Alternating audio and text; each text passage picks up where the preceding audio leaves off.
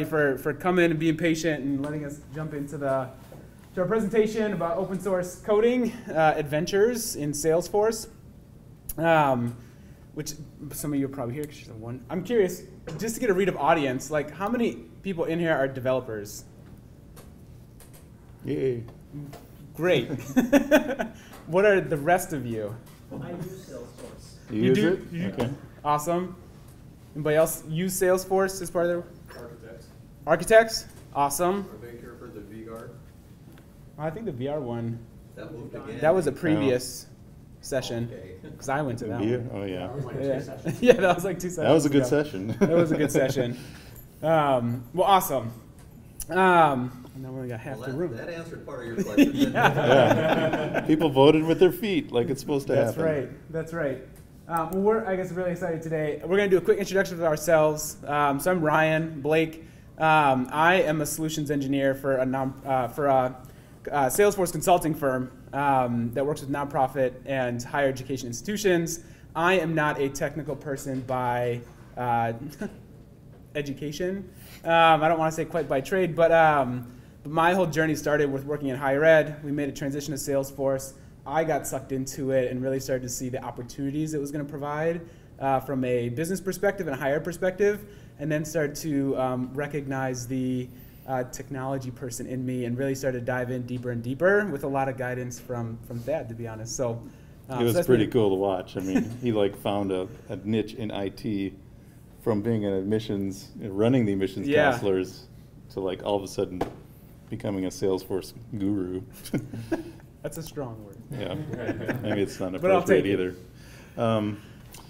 I'm Thad Dahlberg. I'm a senior software engineer at the University of St. Thomas, and I work on a team with the enterprise application and cloud people, which includes like deploying things to AWS and running a bunch of custom-made Java apps that we've massaged through the ages. And when I first started, I inherited a bunch of admissions Java apps, but at the same time, admissions was turning to Salesforce as their system of engagement. So we were taking in all of our applications, but I inherited these Java apps that took in visit form people. So when someone would want to come to St. Thomas, they would fill out this form and say, I want to come, I want to meet a coach, I want to do all this stuff.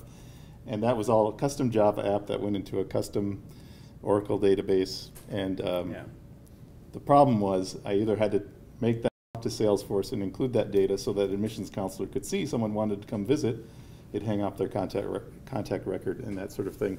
So I had a choice, and in the end I decided to go native Salesforce, and that's where the project we're going to talk about came from. And you can see my quote is, if I build it, they will tell me what they want, which has been kind of how higher ed has worked for me, but it's also been a great way to engage with people and see how they're using what I made. Also, you'll notice that one of our sayings at St. Thomas, all for the common good, sounds cheesy, but we do live it all the way to the staff level, and that's kind of the reason we were allowed to open source our event solution that I just talked about, and we'll show that off in a little bit here. Yeah. So before I just run through this verbatim, but like how many people are already familiar with Salesforce and like what Salesforce is? Just about everybody, or for the most part. So just to run through a couple things here, Salesforce is right. It's a big now technology group, to say the least, and they tend to describe their product as more of a platform than an actual product because it's something that's intended to be built on. It's also evolved tremendously, and now Salesforce is not just one thing. It's now become a variety of actual products so by them acquiring a lot of different smaller companies. Their whole mindset is around being API first. So with their core CRM, which is really the focal point of what we're talking about today, is their core platform, which is the CRM, is built API first, so it's intended to ingest and really talk to and take data in as well as much take data out, and that this infinite data possibilities. This I really like, and I am the first one to say that I feel like Salesforce can do anything when it comes to a business process, but that's me as a non-technical person, as we'll highlight again. So I've always been like, well, yes, if you explain something, you talk about your process, we can do that in Salesforce. We can make it work. The question is always like, should we, right? It's that buy versus build type mentality. But realistically, there's still the infinite possibilities associated to it. And it's all this clicks not code mentality. It's the idea that somebody like myself can get in there and can make magic happen without actually having to understand code, read code, have to actually start from nothing. You can use its declarative processes to actually make Salesforce function in a really intentional and meaningful way to facilitate your business processes and manage your business in general. The other side of Salesforce, you can go to the next slide, is really the salesforce.org side. So I'm not gonna say dates because I'm gonna get them wrong. But when salesforce.com, the company, came out, they started a whole other company called salesforce.org with a little bit of a different mission and goal. And that goal was to really focus on the nonprofit side of business and also have a little more of a philanthropic component to their business strategy. So they had started this 1-1-1 mentality or process that was like they're going to donate 1% of their earnings, 1% of their time, and 1% of their product. So in doing that, one of the things that they came up with was this nonprofit 10 license program, to where if you are a 501c3, you can get 10 free Salesforce licenses at absolutely no cost, with no strings attached. And it is actually a full production org that is living and breathing, that is literally no cost. And it sounds amazing, but it's more free like a puppy and not like a beer, right? You can drink a beer, you can be done, and you can walk away. You get a free puppy. That is work, that is responsibility, that is time over time. You have to really like make sure it's gonna be in good hands, or you're gonna have a dog that's peeing all over the floor all the time. You don't want that, specifically within the technology that you're trying to run your business on. But I think that the whole concept of it is Salesforce is really trying to design this mentality that you can use this really powerful platform for your nonprofit and higher ed institutional purposes. And there's other limitations. So like I mentioned, Enterprise Edition on there. That's a step below like the top level edition where there's a couple additional features. But for the most part, it's everything that you would need. And that mentality has really started to spark into this whole other environment. One of them being the open source commons, which is what we're talking about and how we got into it, about providing these solutions that are creating creating solutions that are solving common problems. So when you think about something like this free Salesforce org, Salesforce, with the community support, developed a nonprofit data architecture that supports the way that nonprofits traditionally manage their constituents in a CRM fashion. So thinking about it from donor and fundraising, things are already pre-built that you can install for free on the platform. They've done the same thing with the education and the education-based data architecture. They do other things and other products that are out there that, again, are at no cost, like a volunteer management system. That you can pay somebody to actually use it in a software that you're downloading on a computer, or you can use it on Salesforce, which is already at no cost. You're downloading this additional application that is solving for a solution that you already have. So it becomes this cycle of community development within the nonprofit and education community that started to really empower these nonprofit organizations to use a platform at a reduced cost, knowing that they are benefiting from it, but Salesforce is also contributing to a greater good in that sense. And this is kind of where our application gets into building in the open source, and kind of what we were saying with the title, getting to the open source space in Salesforce, which has been an interesting ride to say the least so far. And that's context because Salesforce.org, the entity, and now it's been absorbed back into Salesforce.com, but they still call it Salesforce.org, has really spearheaded the open source idea in the community. So it allowed us to do the things that we were going to about ready to show you, and we're going to actually show you some tools that we use to build out our code. So this is just a little bit about the open source commons. I'm not going to read this through verbatim, but I think more so focused on the projects that are out there. So some of it is just about usability. Salesforce already has a ton of free resources. Anybody in this room not only can download or go to trailhead.salesforce.com and learn how to use their platform at no cost and get an environment to actually build and do everything, but you can also go get a free developer org that isn't tied to a Trailhead and start using Salesforce on your own. There's limitations to that, but the whole idea is using the tool. How do you use it from a nonprofit fashion? Everything Salesforce puts out there is very sales and business focused. So a whole community has built a whole video library about how to use their tools, best practices about how to use it, and made it so that people have a common way of doing things, even though everybody has may have their own methods. And then the other ones, in terms of like the free products, all of those all started in the open source commons community. That last one, that outbound funds module, Salesforce actually saw the use of that and said, okay, a lot of people are needing this. However, the community cannot keep pace with what the community is asking for, so why don't we absorb it and take hold of that, and let's own that, but still let the community develop it. We will just make sure it is the best it can be, and this is a Salesforce thing. Let's also make a side module that you can pay for with some additional features, but you still get the core of it for free, to say the least, of what the community built initially at the Salesforce level of quality. We've been talking a lot about the nonprofit side of things, but you can use the tools that we're using right now to build your own applications that you can sell in the App Exchange and all that things, or you can use the same tools, because Salesforce.org doesn't care. It's open source. You can use it as you will. Yep. So that being said, I'm going to start talking about code stuff for you developers in the room. The chip on my shoulder has always been the clicks not code thing. Like, well, where's the code? Do we have to use code anymore? Yes, there's tons of code to be done. There's a programming language called Apex, which I'm sure is an Oracle. It's Java, basically, with all your imports decided for you, and the data model hooked up pretty quickly.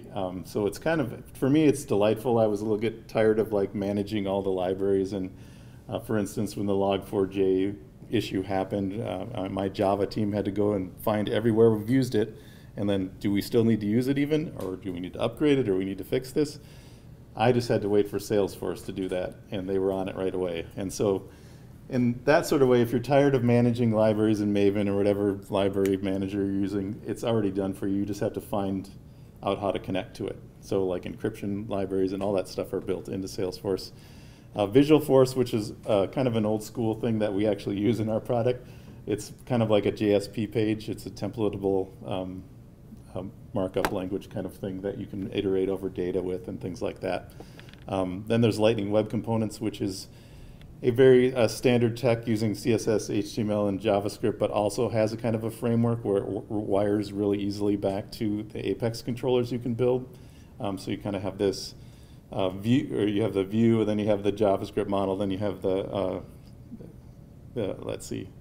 Apex model that reaches into or the Apex controller that reaches to the model. I got that mixed up, but there's two, in between points. So one of the biggest tools that we got from Salesforce.org is this continuous integration Python coded tool. And one of the missing elements in Salesforce, if you're a developer, is that you need to run your code locally before you want to release it to the world. But how do you run Salesforce locally? It's a cloud-based thing.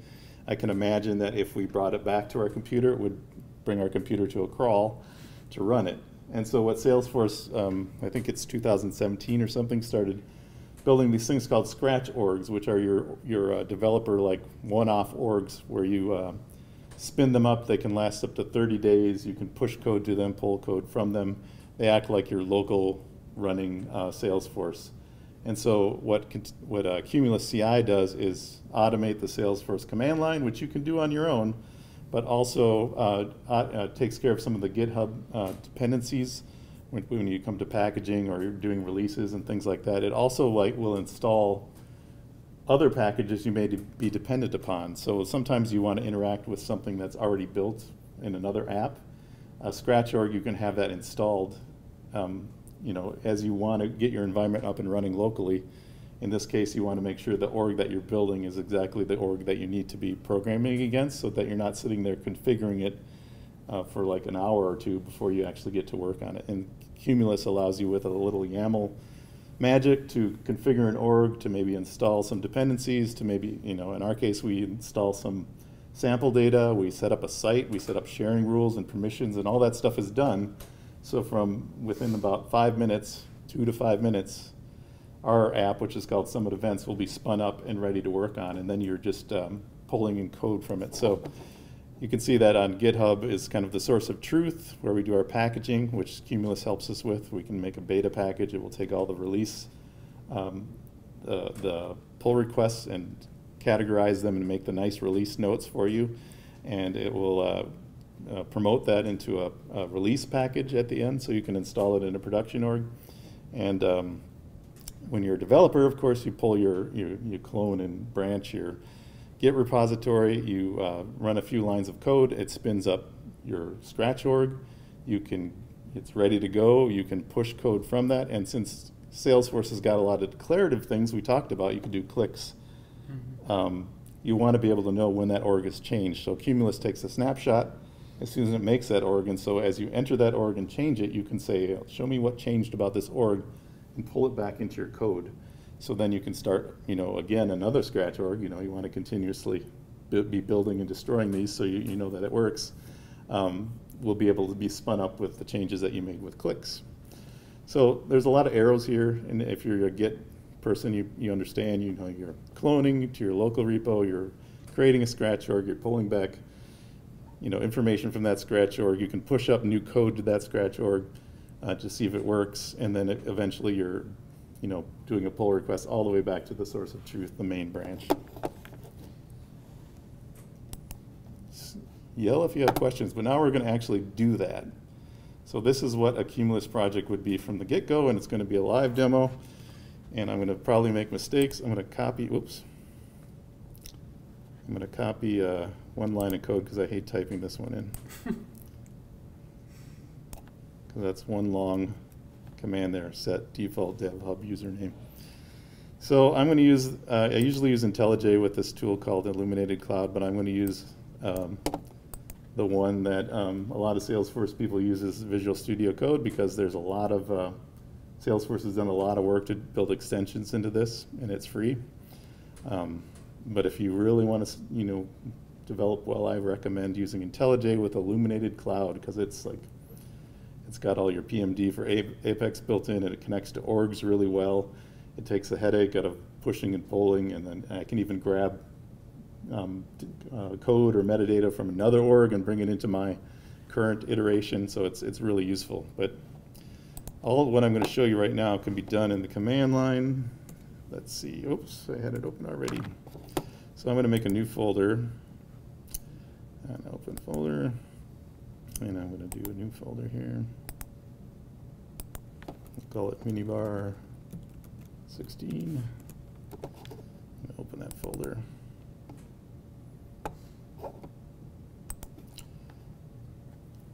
So we have an empty folder here, and we have a terminal thing going on there. I'm going to open a terminal, and the first thing you'll want to do is, why did I capitalize that? Git init this, and then we're going to run a simple command to have Cumulus build us a project. And this will give us all the structure we need to start building a Cumulus CI project. Oh, what did I get there? Misspelling. You said you were going to make an error. He's trying to iterate through all the integers. Yep.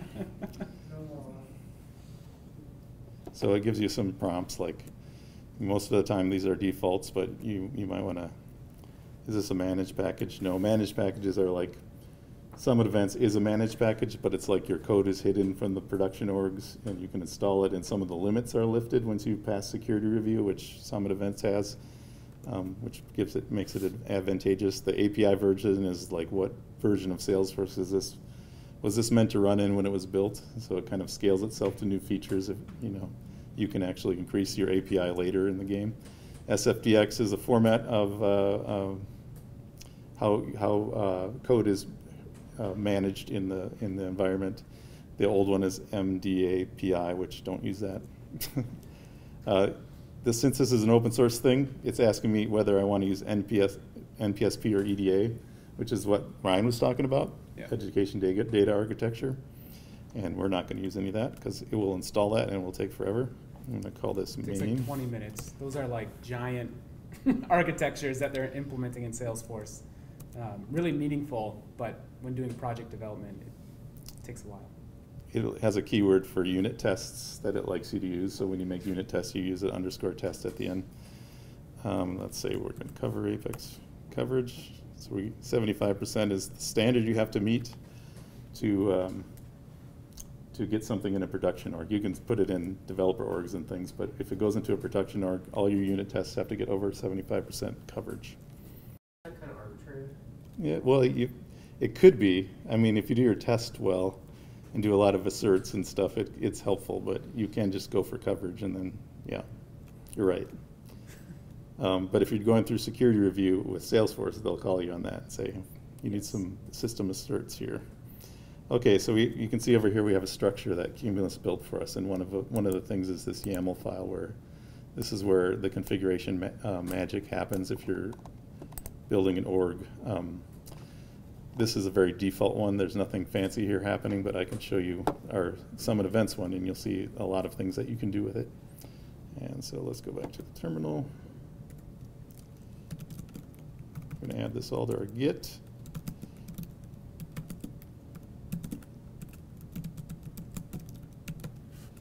I'll get it in there.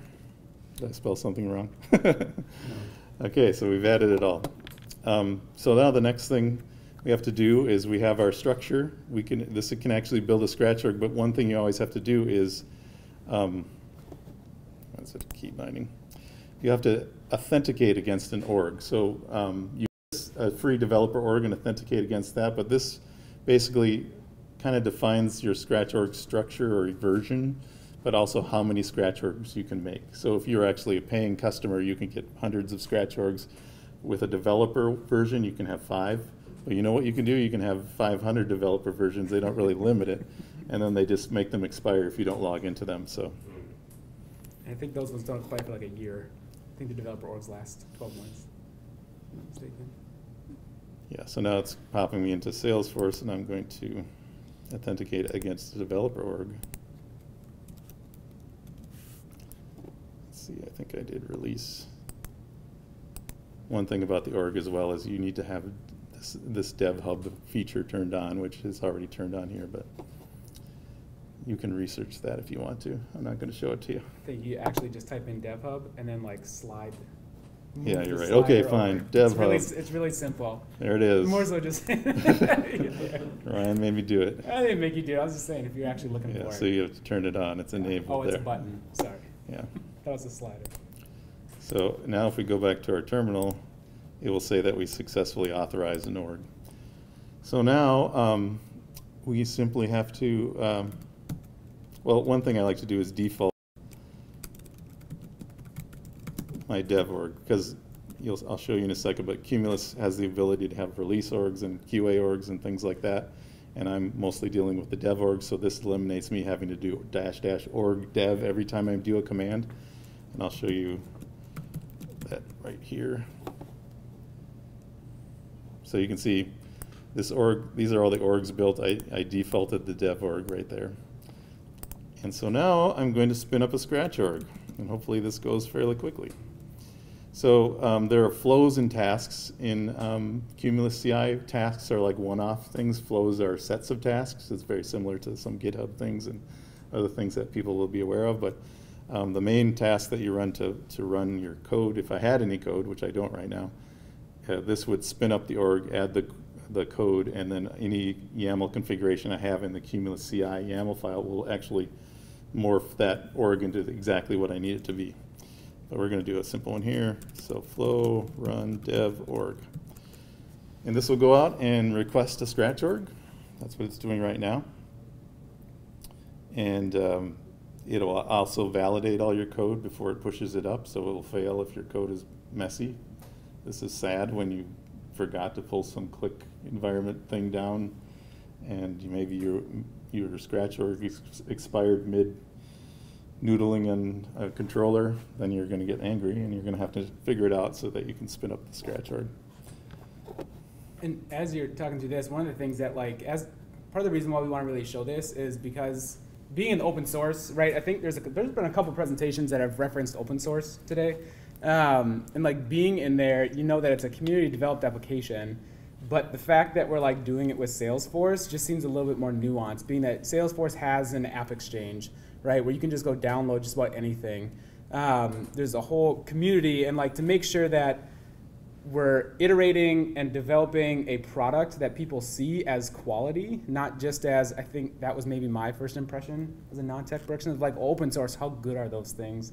Then Thad started rattling off a bunch of things that are open source, and I was like, oh. They're good and bad at times. Yeah, can vary, right? But like Yeah. this is one of the ways that as an individual, we can start to make it really easy. And I think this is what, for me, I think I had to learn like 5 commands to really actually do this and spin up a Scratch org to get something there, to even just add a field to make sure that we're not now creating 7 fields, right? Because all of this can then push into GitHub to do the pull requests and to do the really meaningful development process within an open source project that is really entirely community led. And I think the only Salesforce element of it is trying to organize the events to get people together.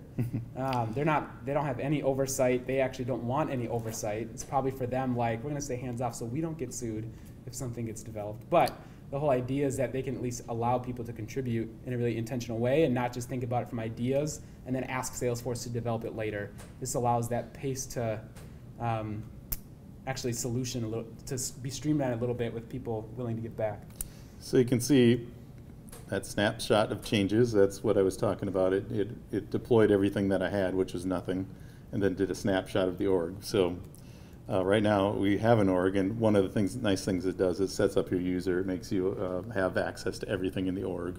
Of course, access is always a big deal. So we actually track our accesses in summit events and permission sets that we package with the org. But we're going to just go look at this org. That is all our org. That's our semi-locally running version of Salesforce.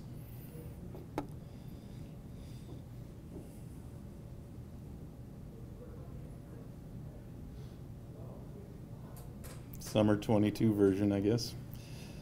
Just came out. Yeah. So I'm going to go to contacts and edit this object so we can watch a click exchange happen. So I'm going to make a new field, and I'm going to make it a checkbox. We'll call it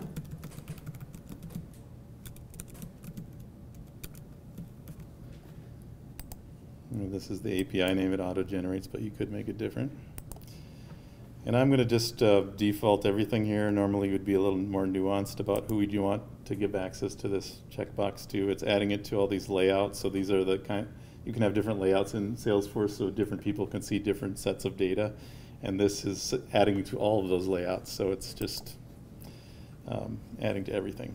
Now, one of the interesting things as you say that like everything it just walked through is like a different, I'm probably not getting the right terms right, but it's like a different level of code on different pages within the actual repository. So like to actually like manually add a field, like to just do that within the IDE becomes like a tedious task of like, okay, we got to do it here on the object. Plus, we also got to add to the page layout. Plus, we have to go through each of the profiles to make sure. Whereas like the Salesforce way of just adding it there, it walked you through those steps, and the code is getting generated on the back end of that, in which I'm guessing you're going to pull down here. Yeah, so I'm going to run a task to list the changes that happen in the org. So it's going out to my Scratch org and saying what kind of changes happened here. And you can see that our field is there, attended minibar.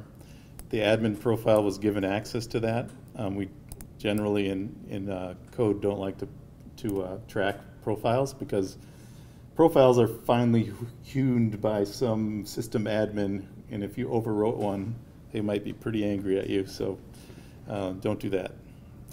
You can see that all those layouts were added. We can also exclude things from our list by doing exclude. And we'll do profile because that's the important one. And so I always do this before I retrieve just so I get a nice list. So you can see that it skipped one, and it's not tracking the profile anymore, and it's showing me all the layouts and the new field. And so now I'm going to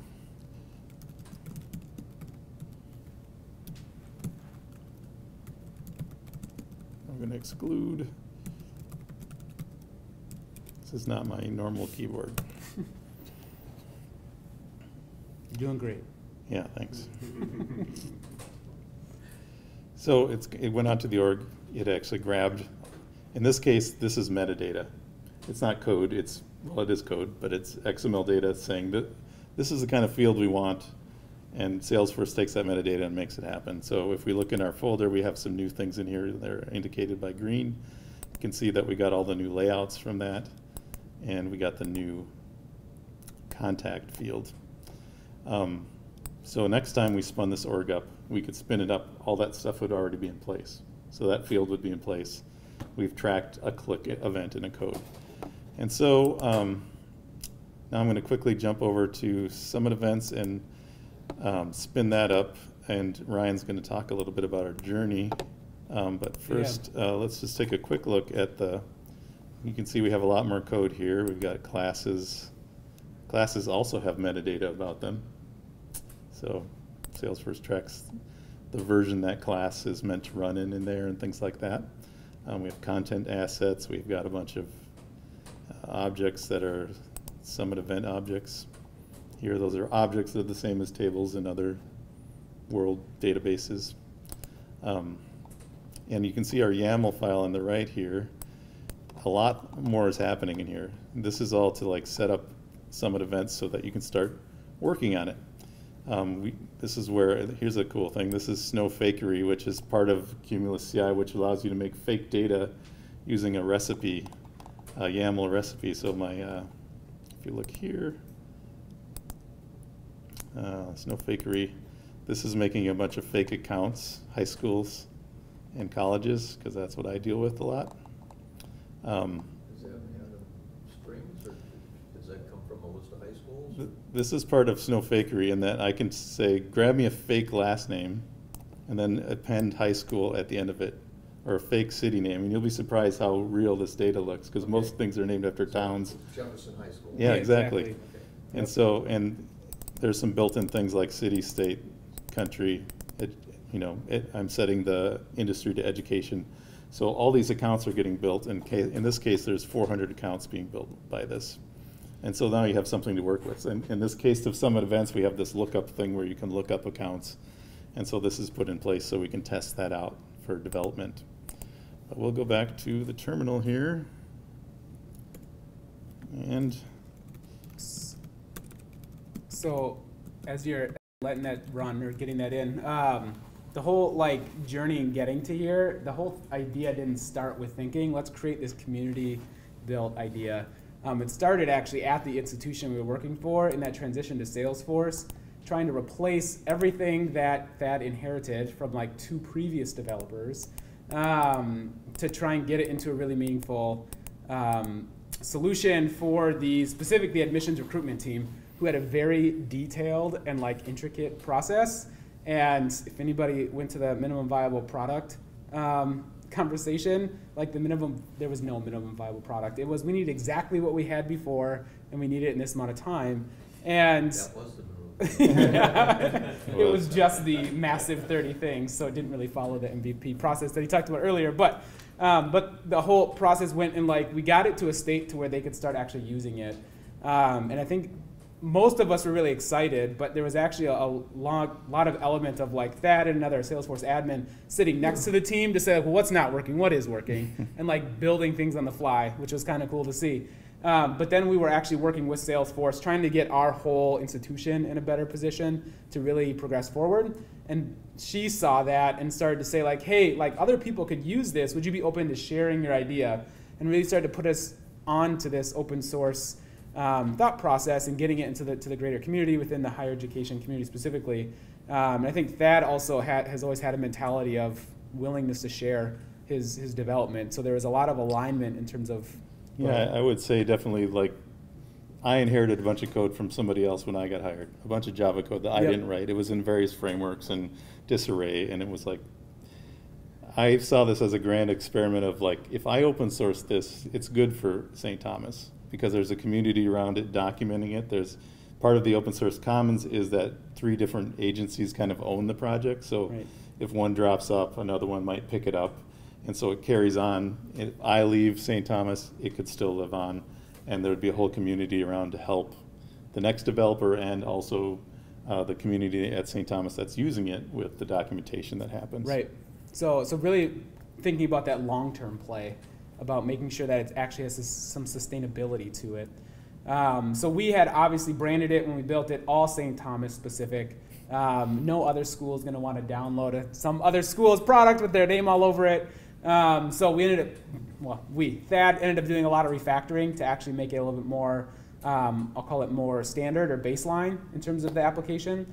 But because it's Salesforce, anybody can iterate on it, not just from it being open source and you being able to pull down from GitHub, but actually from installing the package, you can still iterate on it because it's all just basic and native Salesforce. And you can do all that with clicks or code, right? It's kind of however you want to work with it. Well, by iterate, you mean they could add fields to it, they could change the layouts, things like that. They can't change the code. So they essentially fork it. That would be one way they could do it. Or I guess what I'm also referring to is they could download it from the App Exchange, install it, have the managed package version, but then start to expand upon it, because within Salesforce, you can start to create data relationships and fields on anything that you have installed. So it starts to make it... You could fork it, though, and run it, and make your own version of it and run it in Salesforce. I mean, you could deploy the code that way, or you can build your own package and things like that. And those changes never come back. Unless you share them. Right. And it's built, and we have a, when you use a managed package, you get a namespace, but I've built all the code so that you could use your own namespace.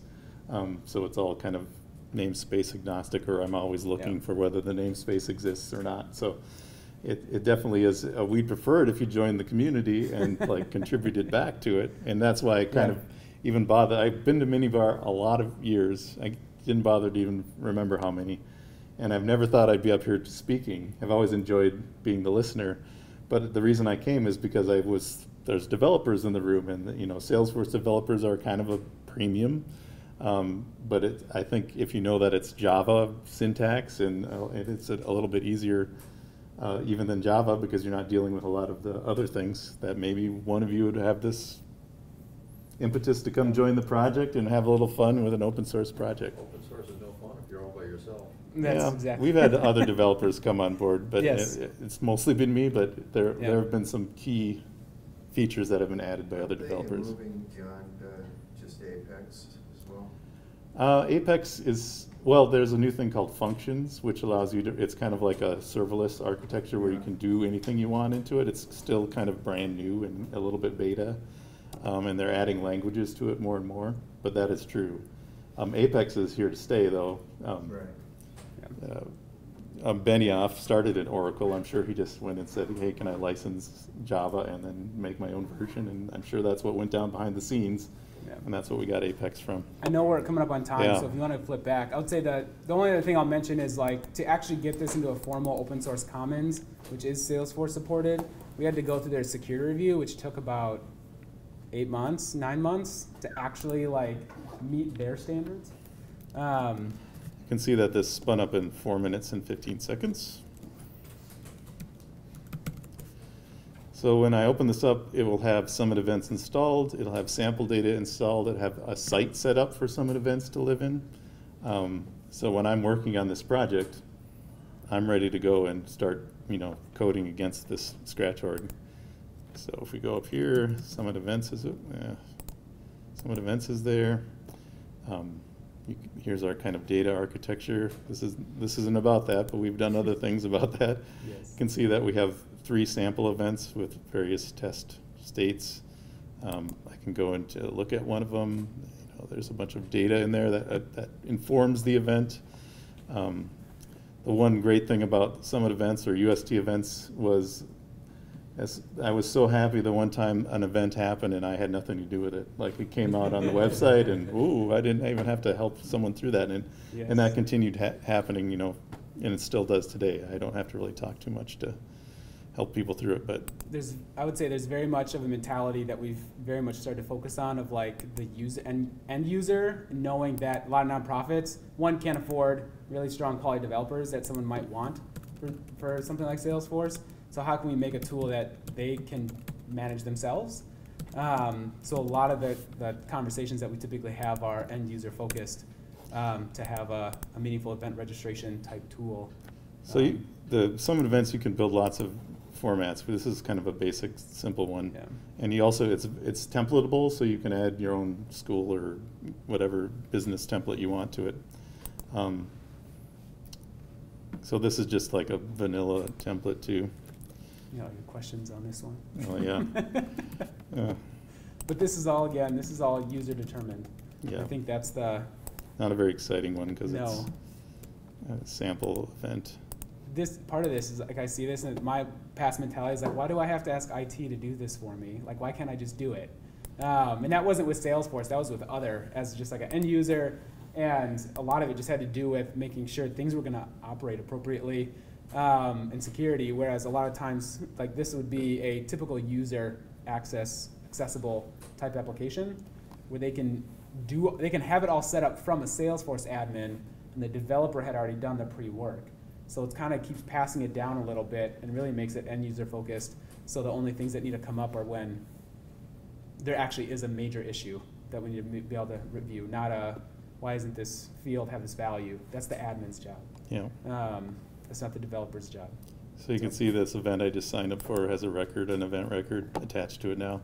We have some things built in that will auto connect you to a lead or a contact, which I didn't set up in this particular instance, but in that case, if Thad already exists as a contact in Salesforce, this event would link itself to that contact, and then when you'd go to that contact record, you could see that I attended these events because it hangs off as a lookup field. And so that's kind of our story. And Yeah. this is a different event than we've done before. We're normally showing you how to use Summit events, but I wanted to kind of show you the open source tools that were built in the background for us to make these sort of things happen. And if you have any interest, feel free to contact us. The slides are available somewhere. You had a QR code I had a on there. QR code at the end, yeah. Where's the slides? Did I close them? Maybe. I think overall I'd summarize, like, the reason why this application has had success is because it was built with the clicks, not code mentality, because of the development that's happened underneath it.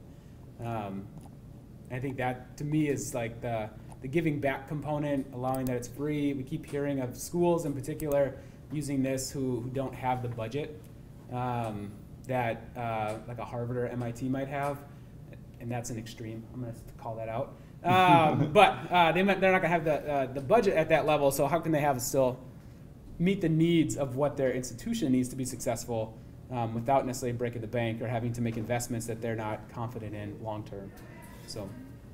And the open source commons and Salesforce.org made us a logo. That was nice, with their Lionheart character. Yes.